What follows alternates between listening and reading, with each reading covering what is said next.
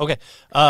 Revive Studios. So I've seen you have a sermon before, and you're like, listen, I've got like days left for this sermon to be sent to the reader, and you've got words in there with N's that are F's and T's that are H's. Yeah. What's the prep process for you? Yeah, so for every episode of Revive Thoughts, which is, different than our other podcasts, we are getting sermons from the past, and those are usually written in Old King's English, but you don't want to listen to Old King's English. That would be very boring for you, or you'd have to have a lot of patience. And our show actually has found it does really, really well with English as second language learners because they want to listen to Interesting.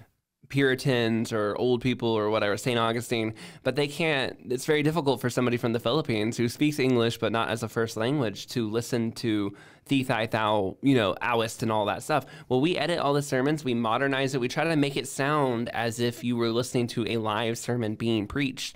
And we've had many people, this is the whole goal, and when they say this is awesome, but they say, wow, it's like I'm sitting in the pew, it's just the person preaching is, 800 years old and they died a long time ago. And I'm like, that's exactly what we wanted it to feel like when you listen to the show. And that's especially great for people, again, who are young. We have middle schoolers and high schoolers who said they listen to our show. We have people who are quite elderly who can't get out and about. We have professors, pastors, radio hosts, people from around the world. And it's just such a unique, the series does not appeal to one group. When we first started it, we were told like, hey, professors and academia will love that show. And I was like, I hope you're wrong. Like, I hope it's actually not just really popular with this one niche group of people. If anything, the professors in academia are the ones who have problems with us. It's most the average people really enjoy it, and they like the fact that it is, it takes the editing, and it sometimes, I don't know if you've ever read a book by a Puritan or you've ever read anything by Jonathan Edwards. I just recently cut an 85-page sermon down to 40 pages, and you're probably thinking, oh, you deleted 50% of the content. I assure you, he was just repeating himself and finding a very long... Yeah, and finding a very long-winded way to say the same thing over and over again. I look at our edits much more like in the Bible when we take a manuscript, I'm a big NASB, ESV, like I want it direct and I want it as God wrote it. I'm not really interested in the message. But when it comes to sermons, our editing is much more the message style, where we're making it very easy to enjoy. I promise you, I don't change what they're saying. I never took something and thought, oh, I'd like it if he said that more Calvinistically, or I like it if he'd say that less charismatically. Like those things don't happen. But I do make it a little bit more easy to digest because sometimes, there are times too where like they'll be mentioning somebody in the sermon. Like I've had people where they'll start talking to a person in the pew and I'm like, I'm not going to keep that because we don't know what happened to old Zedekiah the third and we're not in his church anymore. So we don't need to worry about that. But some of these sermons, we're quite blessed to be able to say, like, we have literally pulled some out of the catacombs of history. We have two different sermons by David Livingston that we contacted the Livingston Foundation. They're like, he only has 2 speeches he ever did. We put them together, edited them. Like, they were quite literally on a shelf in a library. George Matheson, there's a lot. One was literally a book that was inside of an Australian library. They had it publicly available for a few months, and they pulled it.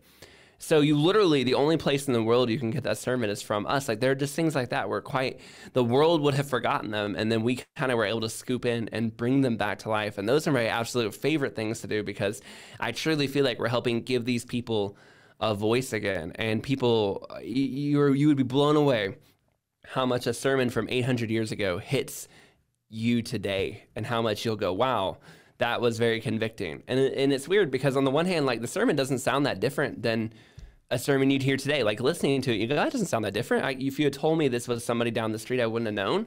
And yet I feel like these sermons just have a way of being courageous and uncompromising that I think sometimes we lose today.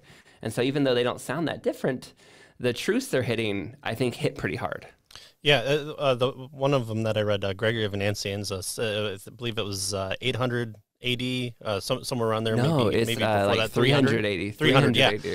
The love that he has for the church, the passion that he has for their sanctification, and it was just done, in a grassy field, and he's preaching this kind of sermon of dedication. I was amazed at how passionate it was, because you think ye of old, they're staunch people. They've got no fire in their belly for anything that, they're just trying to live to the next meal.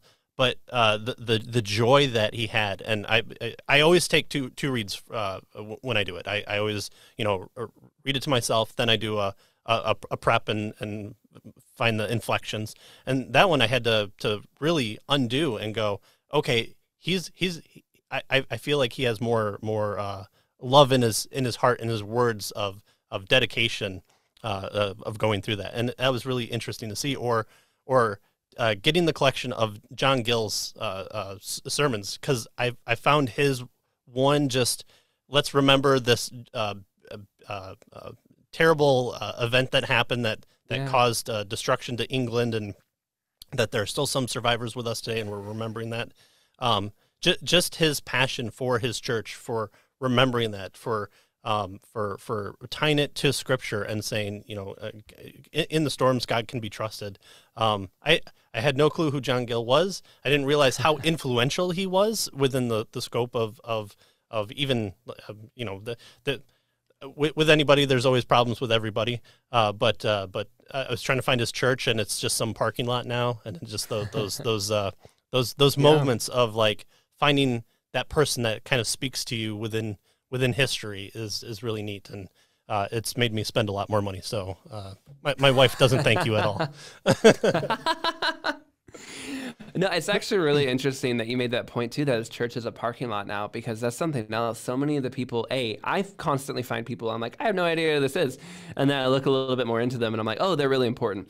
But right. Then again, like that actually happens to me in real life too. Like we had Dr. Oz Guinness on, and to me, I just was like, oh, cool. He's the great grandson of Henry Grattan Guinness, and he's a speaker. I'm going to have him on. And later on, people were like, he's like a really big deal. Like he's got a bunch of books. He's been on a bunch of radio programs. Like he's a really old school legend. And I was like, oh, well, to me, he's the great grandson of Henry Grattan Guinness, and that was why I had him on. And okay, well, now I feel lame for not knowing how important he was. And we're gonna have him on again soon. So I'm looking forward to that. But yeah, so that's not just dead people. I do that with living people as well.